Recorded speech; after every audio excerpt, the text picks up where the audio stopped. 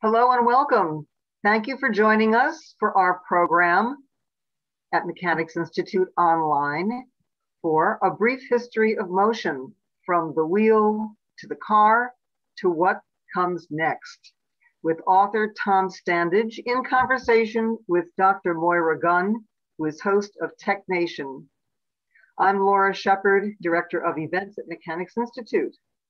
Today's program is a Tech and the City series, and we're very pleased to co-sponsor with the Goethe Institute of San Francisco and Gray Area, a Center for Art and Technology. Now, if you're new to the Mechanics Institute, we were founded in 1854 and we're one of San Francisco's most vital literary and cultural centers in the heart of the city. It features a generalist interest library, our international chess club, ongoing author and literary programs, and our Friday night cinema lit film series. So please visit our website at milibrary.org for all of our various events, which most are online at this time, of course. The library is open if you want to go down, check out your books. The librarians will be happy to greet you at 57 Post Street. This talk will be followed by Q&A, and hold your questions and put them in the chat at the end. Also, if you'd like to purchase A Brief History of Motion by Tom Standage, you can purchase books at alexanderbook.com or any one of your independent bookstores.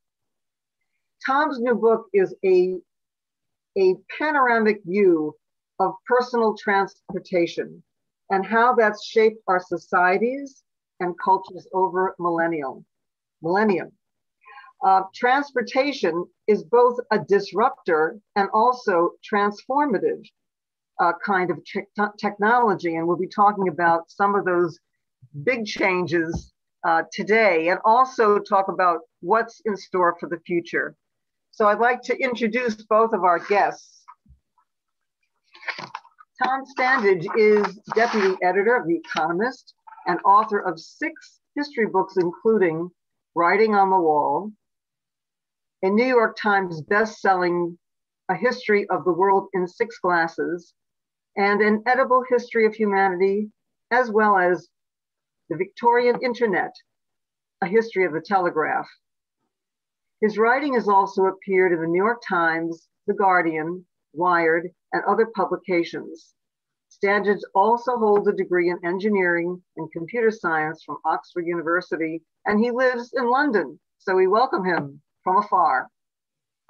Dr. Moira Gunn is host of Tech Nation and Biotech Nation, which air in such venues as NPR's 24-hour program stream, National Public Radio's Sirius satellite radio channel, NPR Now, and internationally to 177 countries via American Forces Radio International, which is produced at the studios of KQED in San Francisco.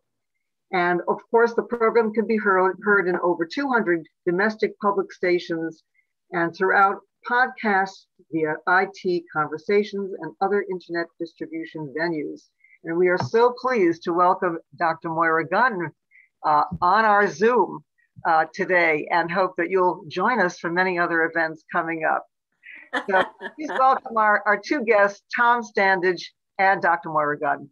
Great. Well, thank you so much, Laura. I appreciate it. And I know both Tom and I appreciate this invitation from the Mechanics Institute and the library and the series that this represents. Tom and I, of course, have known each other for, well, I'm afraid it goes back decades. There've been a lot of books. He's been on the show a lot of times here. And, but what I didn't realize until today is that we both have some history with the Mechanics Institute Library. So first, let me ask you, Tom, what your history is here. And you're on mute. You're on mute. Oh my goodness. How do we do this? Can we unmute him? Yeah, sorry about that. Because it was set up so that participants couldn't unmute themselves, I muted myself and then couldn't unmute myself. So thank you, Laura, for allowing me to unmute myself. That famous British, manners. You decided to mute yourself, and there you go. I'm Well, American. I think Didn't occur to me. I think it's good Zoom etiquette. You should always mute yourself unless you're talking. Anyway, yes, I do have a history with the Mechanics Institute. I'm thrilled to be doing this event with you virtually because San Francisco is the only other city I've lived in apart from London, where I've lived for most of my life. And I spent several months in San Francisco in 2003, and I was writing a different book then about the history of drinking. But I did quite a lot of research for it in the Mechanics Institute library, so I have this great fondness for that. And in fact, I kicked off the research in 2002, also in San Francisco, by going to the Anchor Brewery and meeting Fritz Maytag and drinking, eating weird bread that he had made to make beer out of. But so I have I love San Francisco very much, and I also, as an engineer, feel very at home at the Mechanics Institute, and also in the Mechanics Institute library, where I spent a lot of time researching beer. And so it's great to be here to, to talk to you about this book, a later book, not about beer. But the great thing is, this book actually does involve mechanical engineering, unlike the beer book. So so that's even more suitable. So I'm really thrilled to be here. Now, a lot of people would think that, well, since I have a PhD in mechanical engineering, I must have some relation through that to the Mechanics Institute. But no, before I ever knew about mechanical engineering, although my grandfather was one, I was an undergraduate at the University of San Francisco. And the Mechanics Institute library was one of 3 cheap, hot dates listed in the Foghorn that year. I see. Because it's so beautiful. Now, a lot of people, their parents will let them go to the library, right? In those days. Or you just could go to the library, very hush-hush, but you'd like sit at the USF library, you had the tables, and you'd sit across from each other. Nobody was on the internet. You had periodicals rooms with all the books lined up. But you could also study together at the Mechanics Institute library. Very romantic place. So that was hard to be one of the 3 hot, cheap dates that you did. But I'm sure it still is. I'm a professor there now. I can tell people about this. That could be one of your notorious places there. Now, some of you may know that recently I interviewed Tom on this book, and it went on Tech Nation. And I thought I would take the top 2 comments. We get all these comments coming in, people talking about who's been on the show and what's going on. The first comment is people loved all the talk about chariots and one-way streets in Pompeii. And that's one of my favorite bits too. Okay, let's totally do that. This is also one of my favorite things researching this because, I had such a good time going through the whole history of transport from wheeled transport, starting with the wheel. But yes, I love it. When I write these big this is like the 4th book I've written where I basically go through the whole of world history looking at a particular thing, whether it's drink or whether it's food or whether it's media, and now it's transport. And I particularly always enjoy going through the Roman period because it's just so much fun. But yes, it turns out there is this archaeologist who is specialized in looking at the way that the cobblestones and the curbstones in Pompeii have been scraped by wheels, and he's been able to reconstruct basically the one-way system of Pompeii. And when you see pictures of it, you tend to see, an artist's impression, and they show a Roman and he's in a toga and he's like riding a chariot. The Romans did not do this, right? Chariots had fallen out of favor quite a long time earlier. The Romans thought chariots were for sport, so they had chariot racing in the Circus Maximus, for example. And they also used a ceremonial chariot. If you were a triumphant soldier a general coming back from a campaign, then you got to ride in this special chariot as you were pulled through the streets of Rome. But they didn't actually use chariots as a means of transport or as a means of war fighting. And in fact, Julius Caesar, when he gets to England in Britain to fight the local people and to try and invade it and so on, he's quite amused that they're still using chariots, because chariots have really fallen out of favor in most of the rest of Europe and the Near East a few hundred years earlier. So what's happening is that Pompeii is founded in about 600 BC, And originally, it's not a Roman town, it's an Oscan town. It gets taken into the Roman territory, and the Romans start to develop it as a resort town in the 1st century AD. And so, of course, everyone wants to like make over their houses and, you know, just generally do all this stuff. And this involves having to have wagons come into the city and bring lots of stone, and it's too noisy. And the big problem is that the streets have all been built and they're only one wagon wide. And so they introduced this one-way system, we now know because of this archaeologist who's gone and looked at all the scrapes on the stones. And it's very like, not San Francisco, but it's like the actually San Francisco has this too. You know, the one-way system where you have, like in Manhattan, but also, now I come to think of it, in downtown San Francisco, where you have alternating streets go in alternating directions. That's what they have in Pompeii, and they have to have it because the streets are only one vehicle wide, and so you don't want to have two vehicles kind of.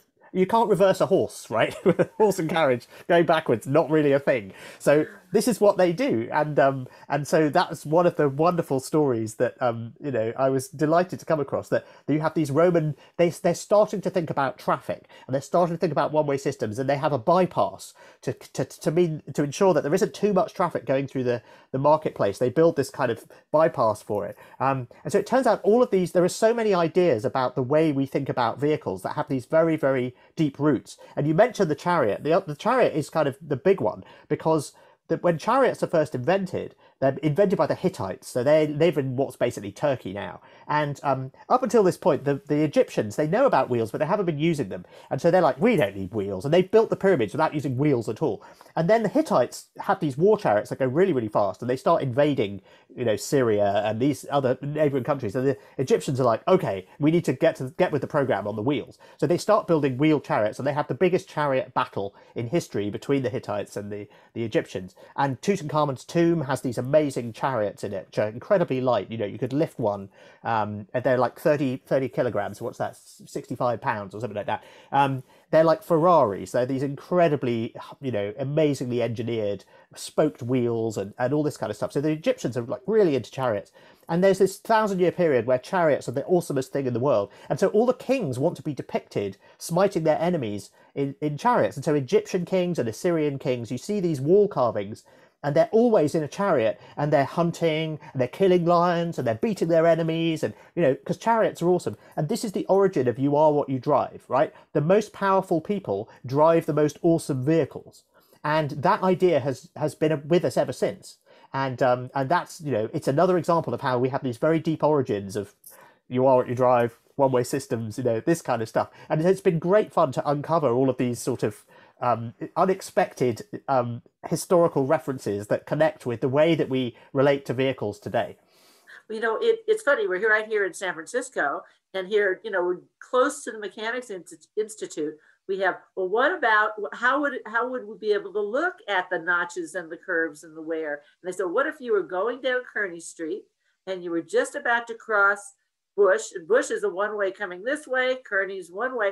Well, if you were in a chariot, you could either go straight, which you probably wouldn't hit the curve, or you could make a right turn, so you'd be making wear marks there. But there wouldn't be any wear marks on the left because it's a one-way street coming down. Exactly. And of course, you've got these vehicles and they've got wooden wheels, but they've got a metal rim around the edge of the wheel. And so you get this characteristic pattern of chipping. And when you look at the corners, you can see basically whether people, you know, which way they're going. And therefore, you can figure all of this stuff out. So there's this wonderful book called The Traffic Systems of Pompeii, which, you know, is incredibly nerdy, but I just love this stuff. Now, I have to say, now the second comment, we did the two top comments here. The second level of comments is all the horse poop. Let's talk about horse poop. Horse output, I believe, is how I record. Exactly. Well, there's many ways. There's many ways we could refer to it. Many of which cannot be said in a, you know, in polite conversation. But yes, let's call it horse manure, shall we? It was actually the Victorians called it. They called it mud, and mud? The Victorian in London. So where the Economist office is just off the Strand, which is, you know, one of the main streets in central London. And there's this description from 1895, and I opened the book with it. And it's disgusting. It's what happens when there's a rainstorm and you've already got all this horse manure on the ground, and it basically turns into, they call it mud, but it's the consistency of pea soup. So it's really quite thick. and obviously it's brown and smelly, and every time a vehicle goes through it, it sprays it in all directions. And so if you're a pedestrian, you know, it's not just like getting splashed by a bus, it's much worse than that. You're covered with this horrible stuff, and all of the along that street, all of the shops and the houses are coated with this stuff up to like 15 feet from street level. So it really is revolting. And I wanted to open the book with just how disgusting this problem was. And in fact, my editor made me tone it down, and he said, like, you know, enough with the horse manure stuff. Can we have about, you know, we have a bit less of it? And in fact, my wife has been, you know, there's an apology to her in the acknowledgements, because the whole time I've been writing this book, I've been like, I've discovered more stuff about horse manure, and I've got more quotes from people saying how horrible it was. But this is a serious point, and the reason I start the book with it is that in the 1890s, in the big, fast-growing cities of the Western world, horse manure is turning into a real problem. It's piling up on the streets. It's, you know, you can't get rid of it because you've got more and more and more horses in these cities. The number of horses per person is going up, and it's growing faster than the population. And you've got to get rid of the horse poo. And no one wants to use it as fertilizer anymore because they're using guano instead. So you literally have it piling up in these dumps, enormous piles of it, which stink. And in New York, you've got genteel women complaining that their neighborhood has been ruined by this enormous pile of poo on the corner, that, you know, where they've built a manure dump, and they're worried about the health impact of this and the flies. And then you've also got more and more traffic in the streets with all of these horse-drawn vehicles. And of course, railroads have been invented, so you'd have thought that would help, but in fact that makes it worse, because the more goods and people you've got coming in and out of a city, the more you need horses within the city to move them around. So it's recognized in the 1890s that this is unsustainable and something has to change. And we are in a similar situation now, not because of the horse manure, but because of the emissions from the vehicles that we rely on now, the cars, and the buses and the trucks and everything else. But you know, the emissions aren't as visible and smelly as the horse manure, and they're not splattered all over the streets in the Strand. But they are causing this big problem because the carbon dioxide emissions are warming the planet. And so we're in a very similar situation to where we were in the 1890s, where we've recognised that the way we handle our urban transport systems has to change, and we're not quite sure what to change to. And we've got all these different options, and we don't know what the consequences are going to be of choosing different approaches. And so that's why I think it's really useful at this particular moment in time to go back and look at what happened, how the car became as dominant as it did in the 20th century, how it sort of caused all of these unexpected changes, so that we don't make some of those same mistakes again, and we can make a more informed choice by learning the lessons of history. So that's what I'm trying to do in the book. But yeah, it all starts with horse manure. I was about to say no something, but I can't say that here. Yeah. Anyway, but I think what's so important about that is we tend to look at the horses, we tend to look at the cars. It's the transition that's like, whoa, there's where a lot of the lessons are. So at its peak in the 1890s, we have 300,000 horses on the streets of London. New York City, 150,000 horses. I mean, it's a mass of horses.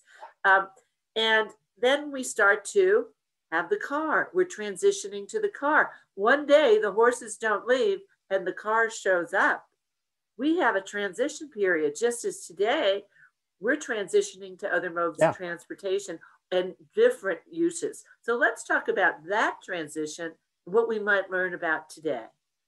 Yeah, so actually in the case of San Francisco, we have there's that famous film, Driving Along Market Street, and it's a few days before the big earthquake. But what's wonderful about it is you can see this mixture. You can see the transition underway. You can see some cars. You can see some horse-drawn vehicles. You can see some bicycles. You can see people, you know, selling things on the street. You can see lots of pedestrians weaving in and out. Everyone's moving at about the same speed, which is sort of walking speed. There may be some streetcars in there too, actually, come to think of it. But, you know, that's the way the world looked before the cars took over the roads.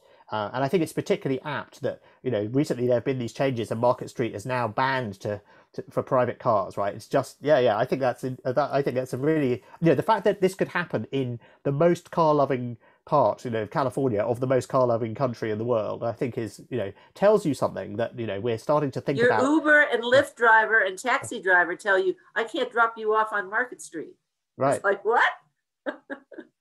Yeah. Well, anyway, so the transition is interesting because people don't know what to expect, and all of these promises. So obviously, proponents of the car are like, well, obviously the thing to do is switch to cars, and they make these extraordinary claims, and they say that if you switch to cars, obviously get rid of horse manure, so you solve the pollution problem, so that's a good thing, and then they also say it's going to get rid of traffic jams, and this is because when you've got a horse and a carriage, and you get rid of the horse and you have a horseless carriage, it takes up half as much space. So in effect, you've doubled the amount of road area. So that means there's going to be less traffic, right? That's the theory. And Thomas Edison, there's an interview with Thomas Edison, and he says, yeah, cars are going to, automobiles, motor vehicles, are going to take over. And he predicts that downtown Manhattan is going to look like a desert island. It's going to look deserted. The streets are going to be like empty because there's going to be so little traffic. And then the other claims that are made are that this is going to be much safer because obviously a horse, if it gets scared or confused, it can bolt and it can kick people, and you can't scare a car. So this is going to be an end to road accidents and road deaths. And then finally, it's going to be much quieter because you've got all of these vehicles with wooden wheels but with metal rims around them. And as they're going over the cobblestones, I mean, even when you've got a carpet of horse manure on them, it can be very, very loud. And so cars, by contrast, had rubber tires, and so it was also going to be quiet. So this was a utopia that was being promised, that all of these problems associated with horse-drawn vehicles were just going to go away and everything else would go on as normal and it'd be wonderful. And of course, that's not what happened at all. And the introduction of the car had all of these other consequences, from shopping malls to fast food to supermarkets to all of the sort of car culture that we associate with the 20th century. And it's kind of hard for us to imagine it because we've all grown up in a world shaped by the car, so we can't kind of imagine it any other way. And what I think is interesting is that today we have all of these options again, whether it's ride hailing, whether it's scooters, whether it's electric bikes and dockless bikes, and then autonomous cars. And again, if you look at what the autonomous car people are saying, they're saying autonomous cars are going to get rid of traffic, they're going to get rid of accidents, they're going to get rid of pollution because they're going to be electric, and it's all the same things that people said about cars. Now, maybe you can make autonomous cars work in that way, but all I'm saying is we've kind of heard this story before, right? So I think we need to, as we go into this transition, be a bit more a bit more skeptical, and we also need to look at how things worked in the past and learn the lessons of history. And that's really what I'm doing in this book. I'm mapping out the consequences of the introduction of the car, of which there are many, and it's they're very interesting, and the world looks the way it does because of cars. The analogy I like to use is fish. So fish swim around in water and they don't know what water is. They just assume that that's the natural way of things, that you're just surrounded by water all the time. And that's how we are with cars. And we can't imagine the world a different way. So I'm kind of pointing out the water to the fish and saying, we really need to be thinking about this transition a little bit more. There isn't, and in particular, we shouldn't be betting all of our chips on one solution to replace the way we do things now. It's because that's what we did before. We just went from horse-drawn vehicles to this very, very heavy emphasis on cars. You do have public transport and bicycles and other things too, but basically the main thing was the car. And we need to have a more diverse, I think, transport approach in the future. We're very fortunate here in San Francisco to be at the forefront of all the various modes of transportation. And that's a shock for some people to think, oh, that can't be. You've got all these hills. Oh, doesn't matter. We have it all. We have all the startups here, all the new tech, and we're all right here in this urban area. And so we see it from the, those little unicycles. You're like, how could that person, he's got a unicycle down there. But also the self-driving cars.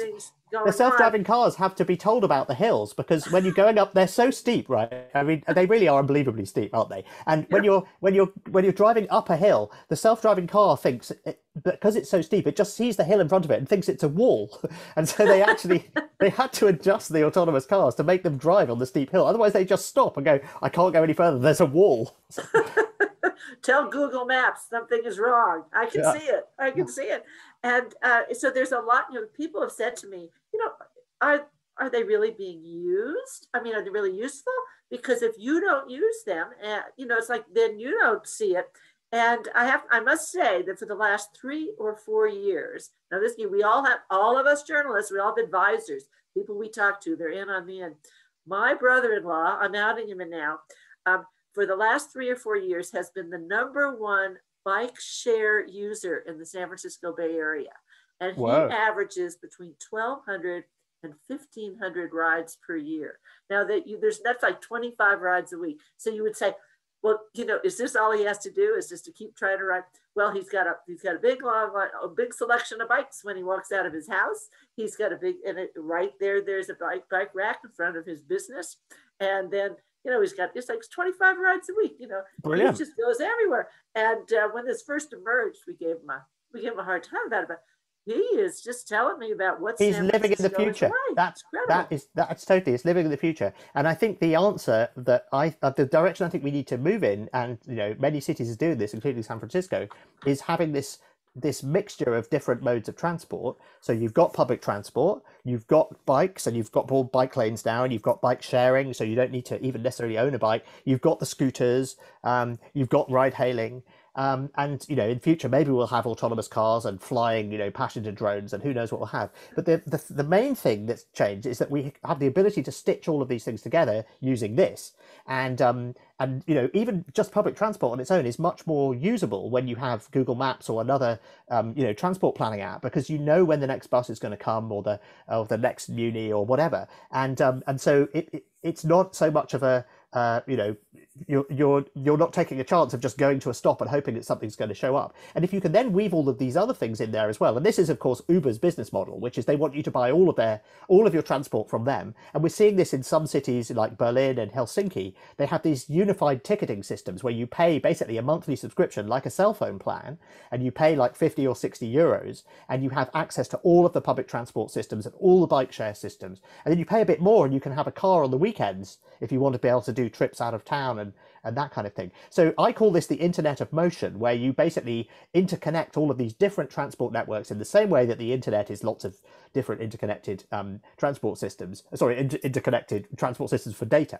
So it's a you know, that I think is the answer. That it's not a single answer. It's this tapestry of different forms of transport woven together by the smartphone. And so in a sense, when people say, you know, what is the thing that comes after the car, it's sort of the smartphone. I mean, the smartphone does a lot of the features that cars did for people, particularly young people in the 20th century. So it's how you meet people, it's how you socialize, it's how you buy food, it's how you go shopping. You know, it's a place to escape to and have fun because you can play online games and so on. And it also gives you this ability to move in the physical world as well, because it allows you to, through these various apps, actually, you know, access the transport systems that you need. So that's what I'm arguing in the book, that we need to kind of move towards this more diversified system of transport, which makes us less car dependent. And what's really striking is that car ownership is becoming more expensive and less convenient, whereas using apps and various transport services to move around is becoming less expensive and more convenient.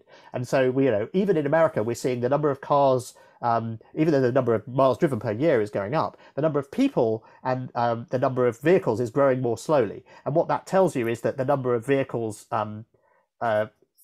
sorry, it's the other way around. The people and the vehicles are growing more quickly. So the number of miles driven per vehicle is falling each year, and the number of miles driven per person is falling each year. And even in the US, these peaked in 2004. So I think there's, and in Europe, it was in the 1990s. So I think there is sort of strong evidence that that people are falling out of love with the car, and we are moving into a future where we're less dependent on it. Not that cars are going to go away, but I just think, you know, we can have fewer of them and be less dependent on them in the future. Well, it will be of interest to some members of the Mechanics Institute that I own a 1974 Jensen Healey. And I am not selling it, Tom. Someone else is going to have to sell it, but not me. I still love that car, as well. Anybody from the Mechanics Institute who wants to view it, I'll be happy to. It actually runs. It runs. Okay. So that's very exciting. I saw a DeLorean on the motorway in England the other day. And yeah, I thought, like, there are still DeLoreans that work. I mean, it was, you know, yeah, it was awesome. Yeah, so I'm with you. You know, I mean, there's a car nerd. I'm a car nerd at heart as well. So yeah, I appreciate these things. Now, let me ask you, certainly the smartphone is essential to all the applications you're talking about, where we're going. So it's not just, can you afford the technology? Can you understand? Can you literacy, education, you know, all of these things. You know, maybe if we can make the smartphone a little dumber so some of the less smart people can use it, and maybe other ways to do the same kind of apps may be evolving in the future. But there's this intelligence in you and what's out there to move with. But we already have some experience. You know, we've been working on this 5-10 years in real life. Do we know some things that haven't worked? And do we know some things that do work? Well, I think we know. I think we have some kind of interesting pointers for where things might go. Firstly, I think you're going to have a different mixture of transport modes in different places. So if you call if you hail a ride using an app in Lagos, for example, in Nigeria, then you will you may end up with a motorbike taxi, right? Because that's an easier way of moving around. And so, and you know, maybe in Dubai they'll go with the passenger drones, and you know, you've got more public transport in some cities than others. So you know, I think the one of the benefits of having a tapestry of different transport modes is you can introduce new ones. You haven't bet the farm on a single way of doing things like happened with automobiles in the 20th century, and it also means that you can have different answers in different places. And there are all sorts of interesting ways of mixing them. With we've seen some cities experimenting with subsidizing Uber and Lyft rides to take people to transit stops so that they can then get on light rail or whatever. So you can integrate these things in different ways, and you can also have funding models where cities can subsidize different sorts of rides. So it may be that when I ask the Uber app, I want to go from here to the other side of London, what's the best way to do it? It might give me a bunch of options that take different amounts of time and cost different amounts of money. And in some cases, it may be that the Transport Authority in London is subsidizing me to say, we are trying to get more people to use bikes because it's good for fitness. So, if you take the bike option, the bike will be free. And these sorts of things. So this is a very powerful. My brother-in-law is going right now. Right. But the thing is, the flip side of this. So you asked kind of what are the lessons. I think the flip side of this is that we have to recognize that that's a very powerful policy tool, and you could use basically price incentives to encourage some kinds of behavior that you want, like more cycling, and discourage other kinds of behavior that you don't want. For example, you could have a zombie tax on autonomous cars. So they're not allowed, you can't have autonomous taxis driving around downtown with nobody in them. Or if they do, they have to pay a charge per mile, a zombie tax, because there's nobody in them. And that would discourage, the scenario where I take my autonomous car downtown, and while I'm popping into the shops, I have it drive around the block because I can't find parking. That we want to discourage certain kinds of behavior and that kind of stuff. The scary thing is, though, that if you have a situation where you have all these policy levers you can pull to encourage people to use transport in a particular way, that whole system can also be abused. And so you can imagine that an authoritarian government could do things like say, well, these sorts of people aren't allowed to go to that part of town. Or if you say something rude about the government, we're not going to let you use, a transport system at all. And you can see signs of this in China. So the social credit system in China, if you say something on social media that the government doesn't like, they can revoke your ability to use the high-speed train network and the internal domestic aviation. And so, it's a powerful tool for say, encouraging people to walk more and use active transit and cycle more and reduce emissions and all sorts of, noble policy goals like that. But exactly the same policy levers would also allow you to do bad things.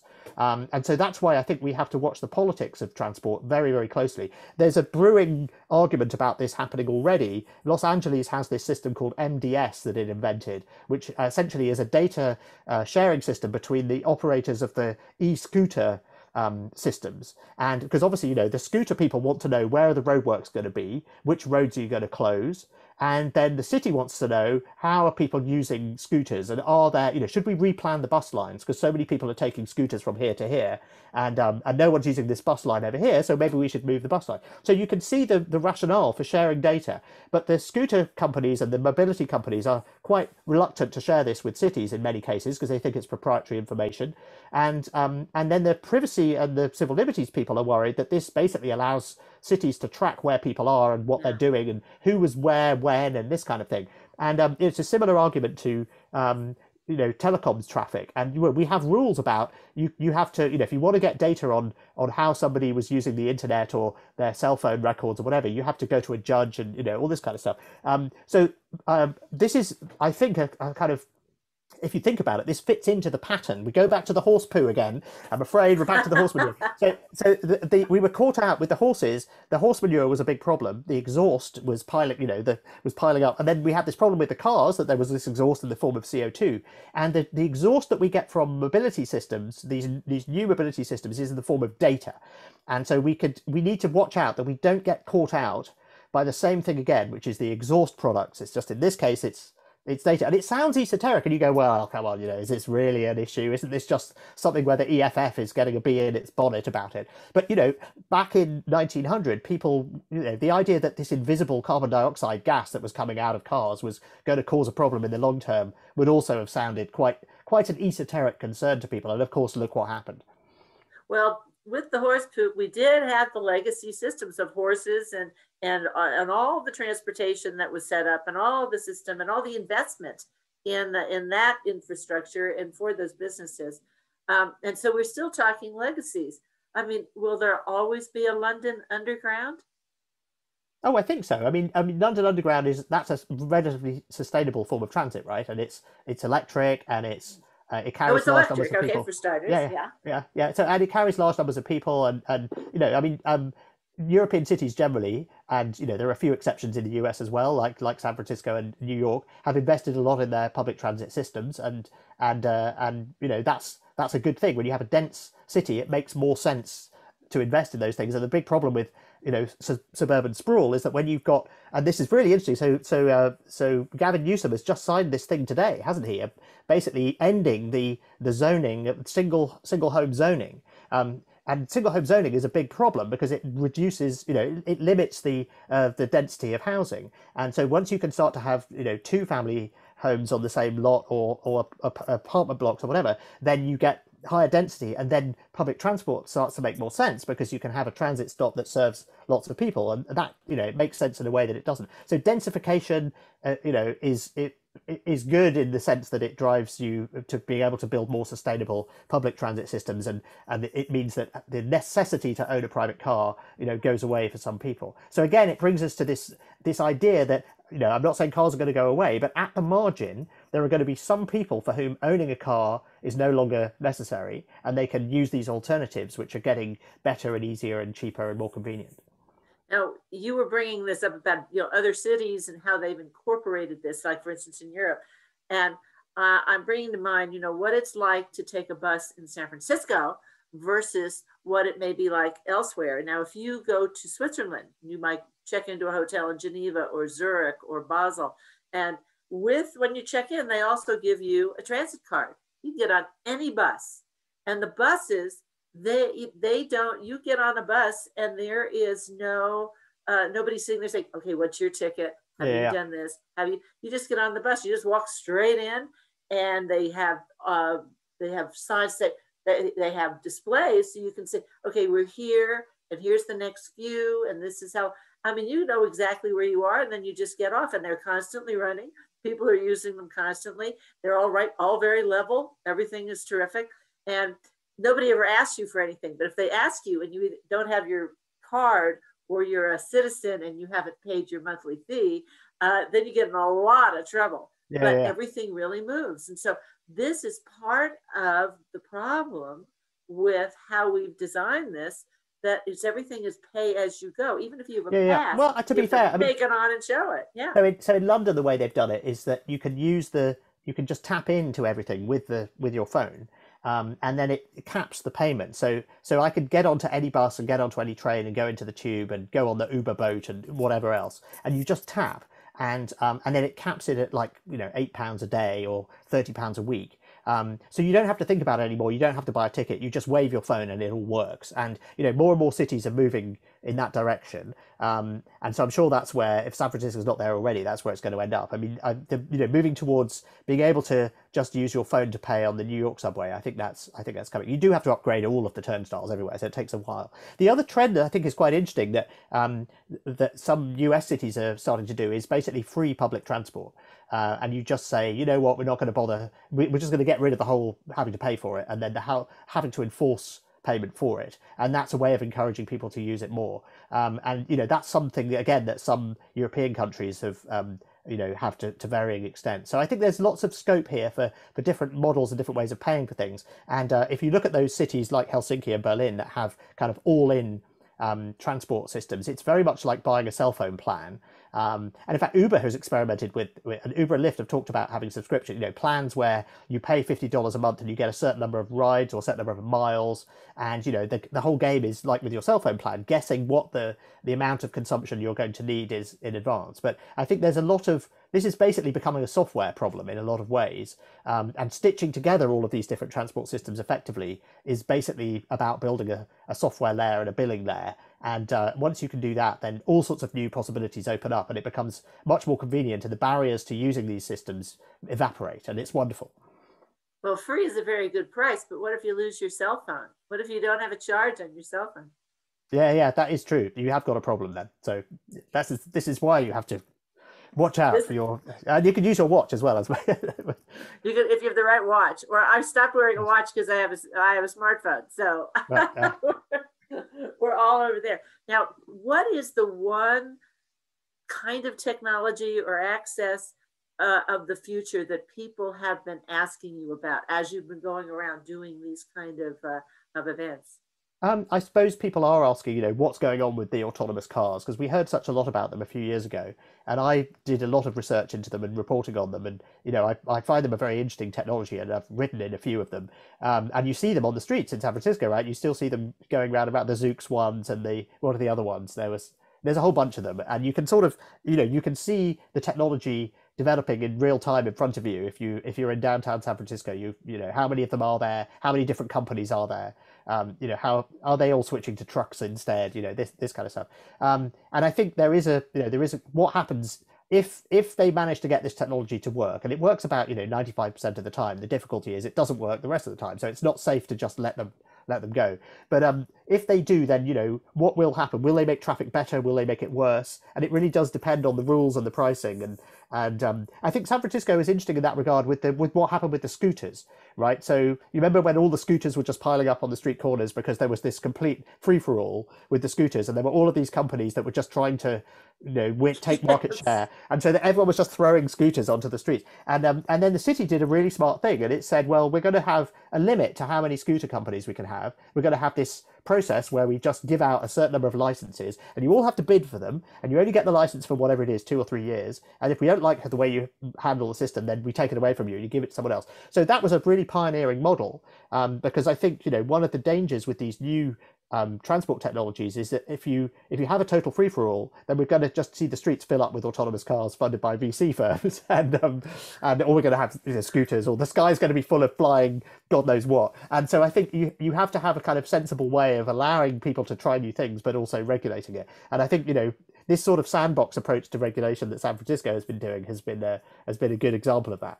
It's been brave. Sort of the tragedy, would you say, with the scooters is the tragedy of the commons, but replayed with scooters, I think. Yes, because essentially they're all using the common space of the sidewalks as parking spaces, and it just became a big mess. And the same happened in China. I was in Shenzhen when dockless bikes first came in there, and there were literally these piles of bicycles, like mountains of bicycles under trees next to some of the subway stops. And I said to the people I was with, what is that? And they said, it's this, these bikes, and you unlock them with your phone. And at the time they were all free to use, because they were VC firms who were backing these bike companies, and they were all trying to take market share. And they were trying to get you to use their network, and they were subsidizing the bikes with, if you take this bike, we'll give you a voucher at the other end and you can get a free coffee. And they were really throwing money at customer acquisition, and the result was piles and piles of bicycles.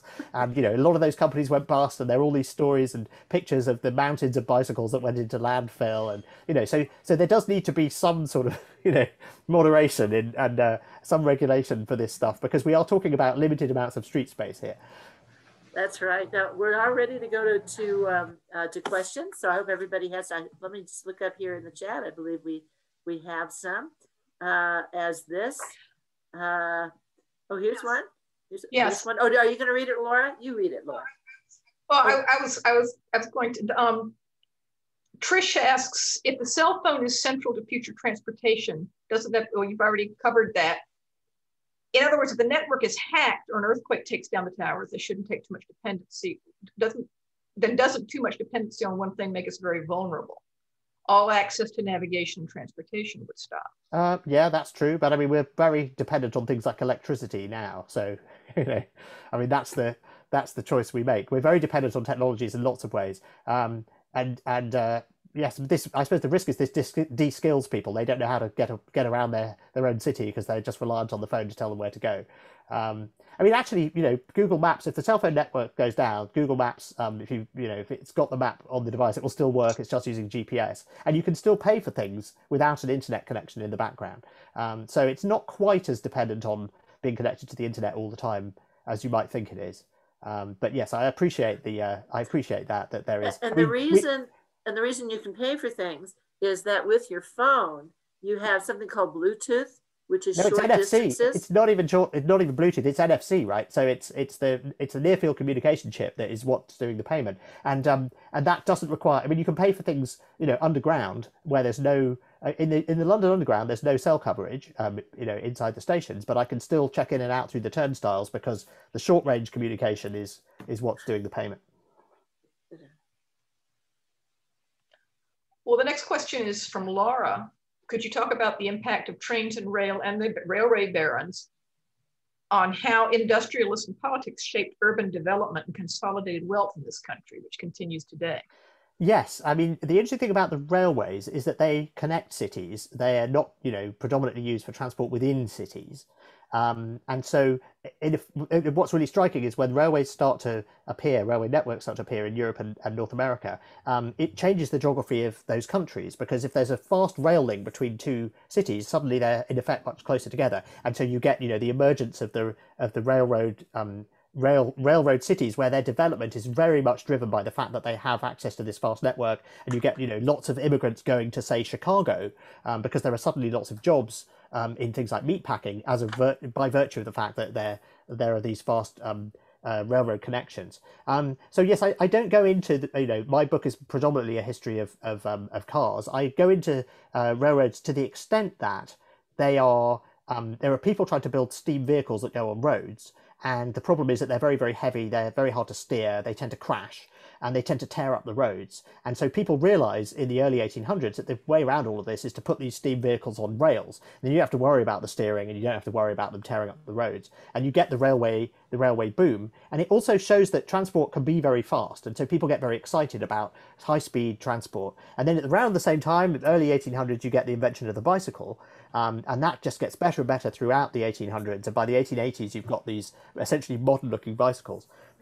And both of those technologies, you know, are what make people think in the 1890s, could we have a vehicle that's, you know, that allows us to travel on existing roads like a horse-drawn vehicle, is as personal as as personal as a bicycle, but is as fast as a train. And that, of course, is the promise that the automobile holds out, that you can have the best of all of these worlds. And so, you know, but actually, if you look at the first automobiles, they're actually built using so the market has bicycle wheels and bicycle brakes.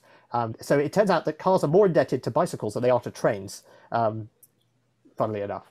But yes, the urban development and the sort of sprawl is more driven, I think, by streetcars and you know, and cars and suburbanization and so on. The shape of cities is more determined by those other modes of transport rather than railroads themselves. Mark Mavridis asks, which cities around the world do you think will successfully make the leap first? Which, to this sort of future of transport? Well, I think the places to go and see it are, Helsinki is probably the best place at the moment. So Helsinki has this city pass system, and you can use it on all the public transport. You can use it for bikes. You can use it for you know, for scooters. You can use it on the ferry system. So they have really integrated all of it into one system, because they're trying to say to people, look, you really don't need to own a car. And if you look at the centre of Helsinki, a lot of it's pedestrianised, and you can drive there with a car, but you won't find anywhere to park, and everyone will give you very funny looks. But it's very nice, you know, it's a very nice environment walking around there. And they had 0 road deaths in Helsinki in 2019. The same is true in the city of Oslo, where they've also done many of the same things. But what I think is particularly cool about these systems, the Helsinki system as well, there's a student pass, and then there's this kind of, you know, young family pass, which gives you access to a car share car on the weekends if you want to do road trips with your kids and go out to the country and that sort of thing. So I think if you want to see the future, you know, this idea that the future's already here, it's unevenly distributed, then probably Helsinki would be a good place to go and look right now for what this future might look like. I was wondering, you know, modes of transportation shapes the shape of cities. I mean, the suburbs, my understanding is the suburbs were kind of invented by people having the ability to live a long way from where they were working. It was, you know, no longer within walking distance. Do you think that this will cause that cities will, there are ways this will change the design of cities? I mean, we saw that in San Francisco after the '89 quake, when taking down the freeway reconnected the waterfront with downtown. Yeah. So it turns out that there's quite a long history of this. There's something called Marchetti's law, which says that the size of cities is limited by essentially how quickly you can travel, and the diameter of the city is basically equal to how long it would take to how far you can go in an hour. So and there's this Italian scientist, and he plotted the size of cities over time. And what he found was when people could only move around by walking, you get this sort of limit on the size of cities, because people at the edge of the city are prepared to spend half an hour walking to the middle, but they don't really want to spend any longer than that. And as soon as you start to have things like horse buses and streetcars, then suddenly you could go a lot further in your half an hour, so you can make the city bigger. And if you look at the history in the US, the history of urban development is driven by streetcar. What would often happen is that property developers would build a new development on the outskirts of a town, and then they would run a streetcar line to it. And the streetcar line would get you into the downtown area in, you know, less than half an hour. And so you can suddenly make the city a lot bigger. And every time you double the speed of urban transport, you can make the city 4 times bigger. And so this is what we saw, that first it was horse buses, which are basically carriages that can seat lots of people pulled along by horses. Then they put them on rails, which allowed them to travel about twice as fast because there's less friction. And so that increased the size of cities again. And then, of course, you got the electrified streetcars starting in the 1880s. And that led to expansion of a lot of American cities, because suddenly you could build suburbs that were further out, but you could still get to the downtown area within half an hour. Now, the thing is that this model, which suggests that you have suburbs around the outside where people live and then you have a downtown area where they work, isn't actually what American cities look like anymore. Most people who commute in American cities commute from one suburb to another. It's not commuting from the outside to the centre. So patterns, I think, have got more complicated. And then, of course, the pandemic has really changed, you know, the logic of this. Living in the suburbs and not having to commute means that living in the suburbs is more attractive.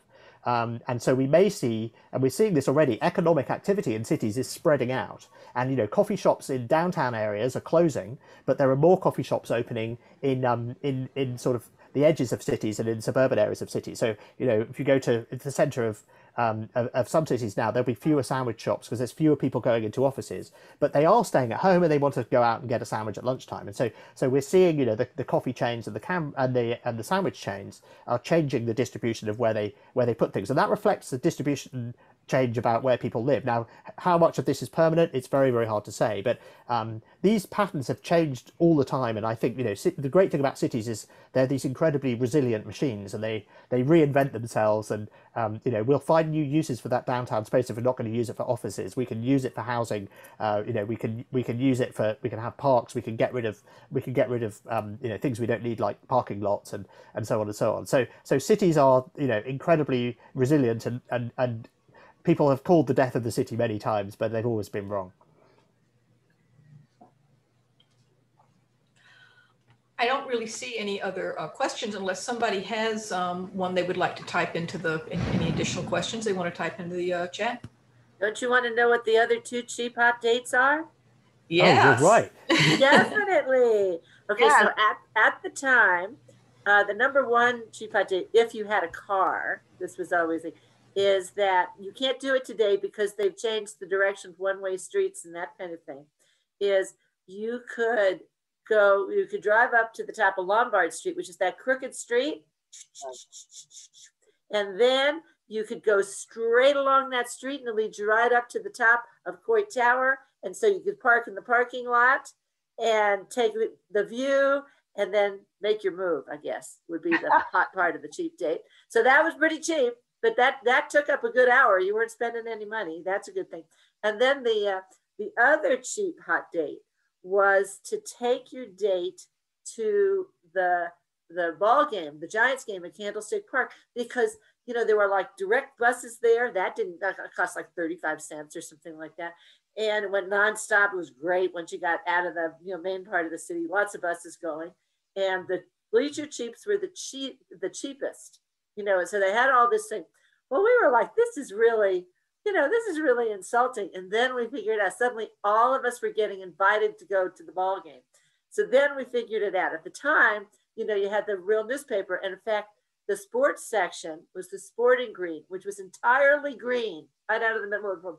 And what we would do for the few days before the date, we would read the Sporting Green about the baseball team and who was coming. And then you would wait until like the fourth inning and somebody would get up to bat.